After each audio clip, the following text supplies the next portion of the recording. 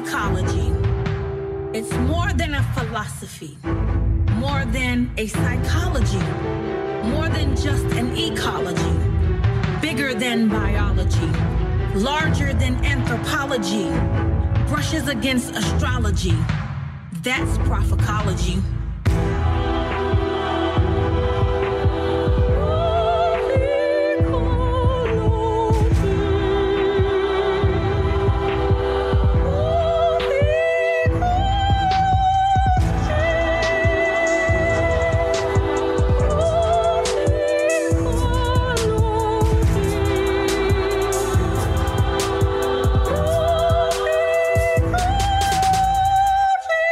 Praise the Lord. This is Master Prophet Bernard Jordan, your most trusted name in prophecy. And we're excited because we're in a podcast today that we wanted to share with you. And I'll tell you more about this as we get in the interview. But Jonathan, how are you doing today? I'm doing well, Master Prophet. How are you? I am well and well. I mean, you know, we're actually doing this on the last day of the year. So we're getting ready to see the last day of the year coming into the new year. So it's the last podcast of the year, but the first podcast to be shown in the new year. Wow. Talk about living in the future. Yeah, I'm leading from the future. And so we have a great man that he comes to the church. I met him some 20-something years ago. I want to maybe 25. I don't know. Maybe let's see if he can tell us. And a lot has taken place in his life. But go ahead and read the bio of Jarrett Cordes. Jarrett Cordes, better known by his stage name of DJ Minute Mix. This hip-hop artist is most famous as a founder of a popular 1990s music group called PM Dawn. His band's first two albums, Of the Heart, Of the Soul, and Of the Cross, the Utopian Experience and the Bliss album, became United States certified gold recordings. He released his first single with PM Dawn, Ode to a Forgetful Mind, in 1988. He and his brothers and musical collaborator Artrell Cordes were born and raised in Jersey City, New Jersey. Amen. Well, God bless you. Let's give the Lord a hand for Jarrett Cordes. Yes.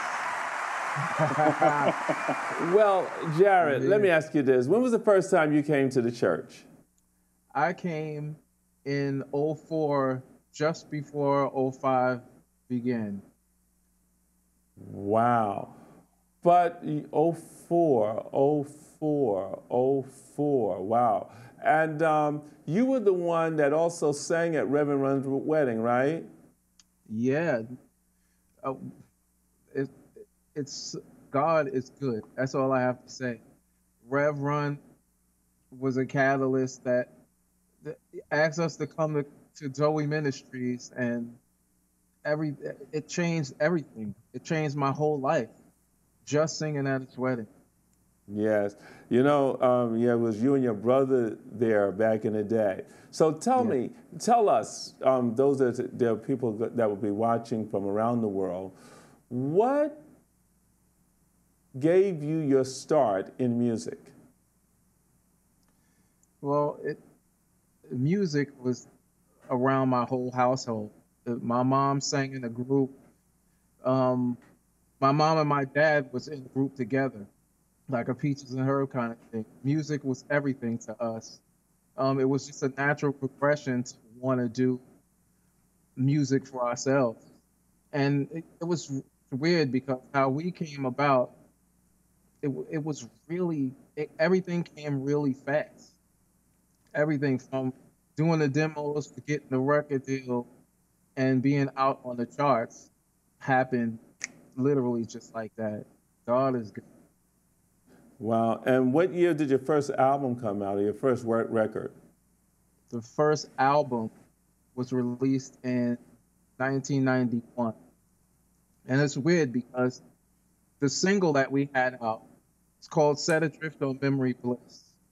And it is stamped in world history as the world's first legitimate #1 single ever. With Billboard introduced Nielsen SoundScan, and it was the first record that there was no payola to get to the #1 spot. It was just store spins and sales. And we were on top of Michael Jackson when it came out. It was amazing. My goodness. Well, what song was it that y'all were really known for? We're really known for Set Adrift on Memory Bliss, but Set Adrift was the catalyst to connect PM Dawn with Eddie Murphy, because he loved the song so much. He wanted us to work on an album that he. So he called us. We were in Paris doing promotion on the album, and he called us. He's like, "Listen, I want to get you guys early before you guys get too famous. Don't want to work with me. Come to my house, and we'll do something." So we went, when we got back into the States, we went to Eddie's house, and he was just talking about life and what's going on. And he's like, I'm in this movie, Boomerang. It's about this player that gets played, and it's like, you guys have to write a song for it. And he kept saying the whole time in the studio, I don't know why I got you here, but I know it feels right. It's just, you have to be here. And he told us about the movie, and he asked us to write a song. He said, L.A. Reid and Babyface has the soundtrack locked down, but whatever song you give me, I will make them put it on the soundtrack and make them put it out as a single. And he literally did that. Like, I didn't know that this song that he asked to write would become a song called I Die Without, and that it would have the backing of L.A. and Babyface, that machine that made TLC and Tony Braxton and Outkast. All of that was behind us. And Eddie made that happen. Wow, let's give that a hand. Let's give that a hand.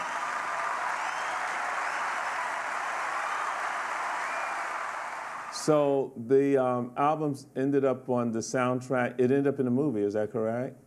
The crazy thing is, when we sent the song to Eddie, and the whole movie squad listened to it, L.A. and Babyface listened to it, they decided they had to recut a scene in the movie so it can fit with the song. They built the scene around the song in the movie. They built the scene around the song in the movie. Yes. Give us a little bit of what that song sound like. All right. Is it my turn to wish you were alive? Yeah. I tend to dream you when I'm sleeping. Oh, yeah, yeah. Is it my turn? Fictionize my world.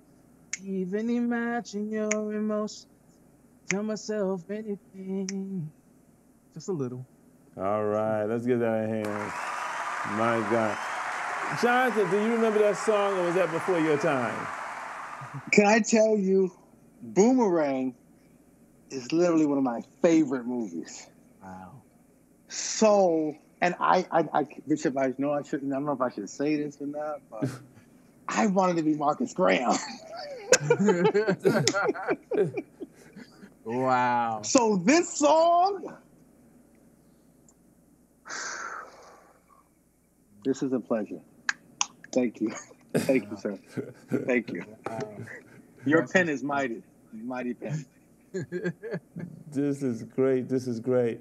And so now that we are in this COVID age, and what are you working on now, or what do you foresee yourself doing for the future?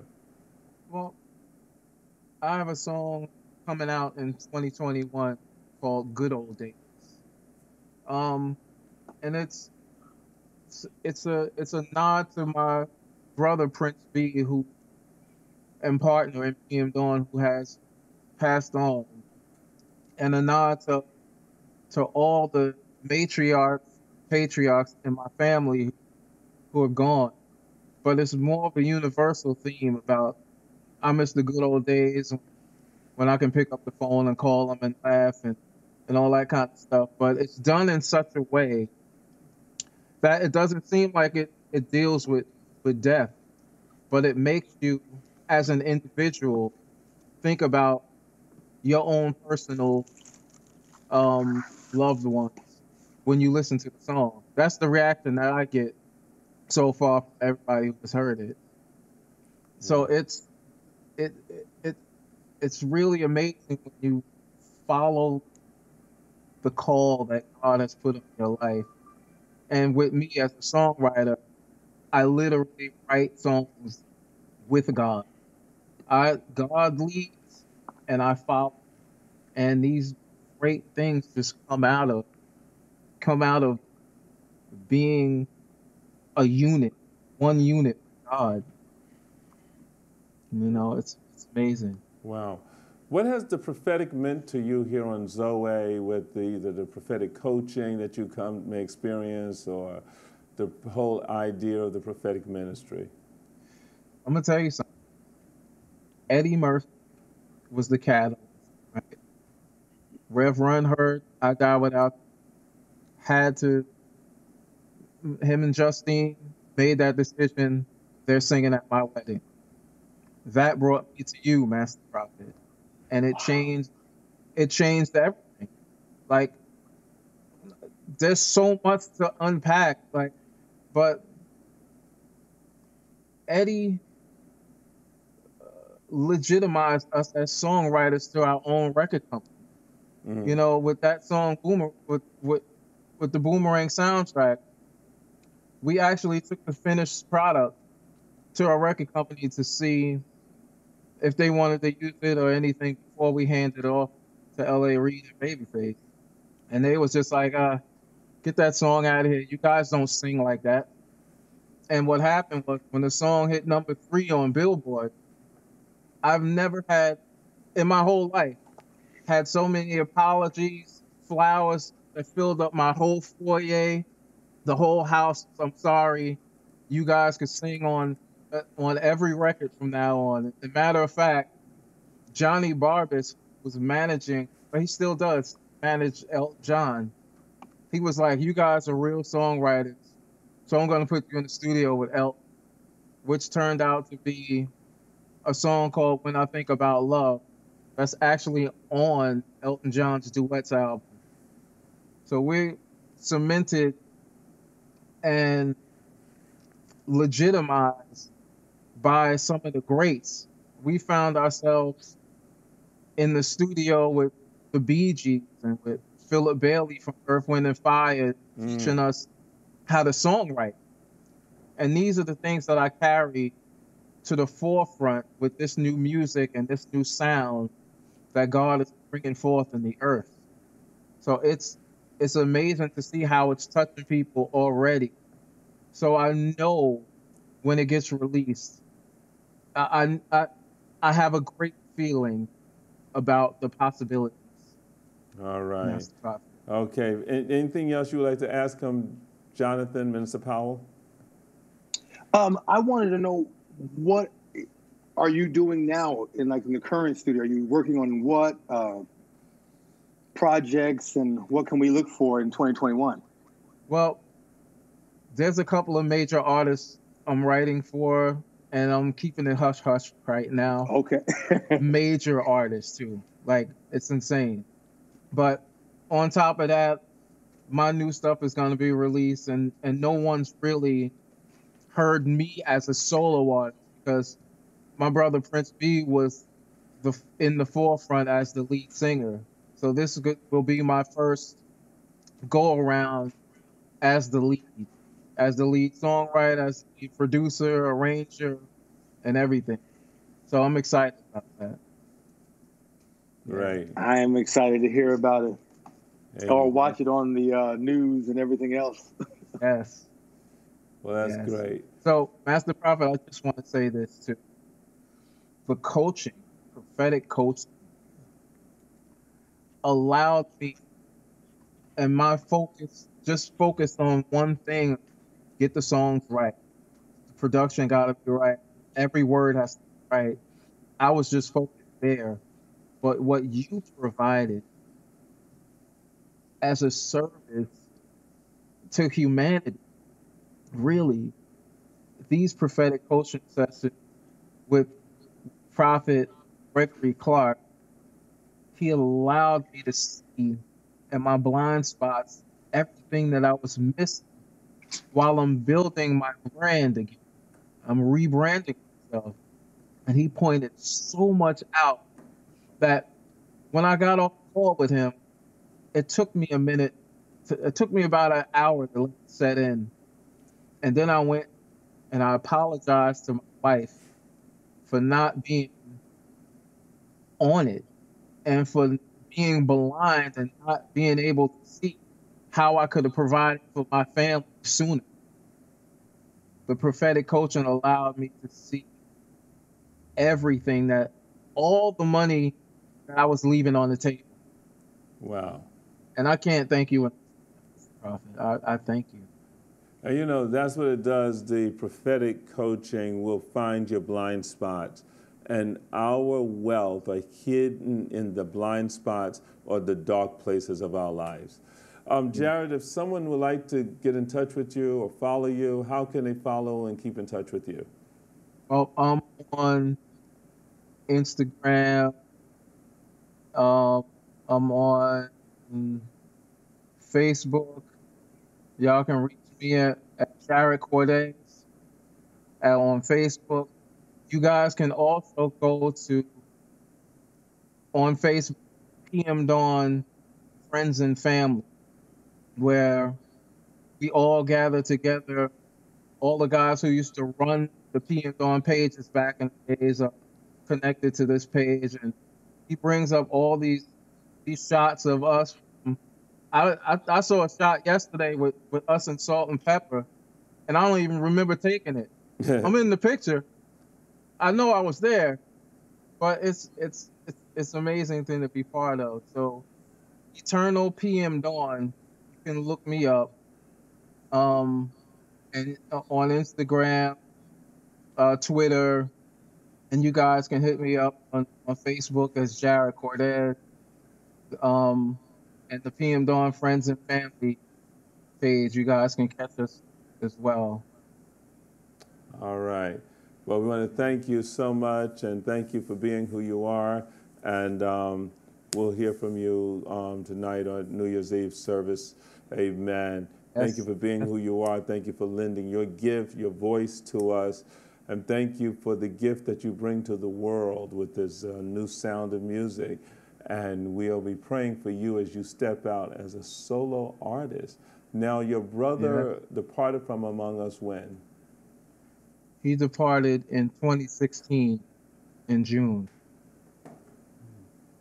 So it's weird because I always ran to my big brother with production, like, what do you think? And how should we write the song? And how, and once you don't have that,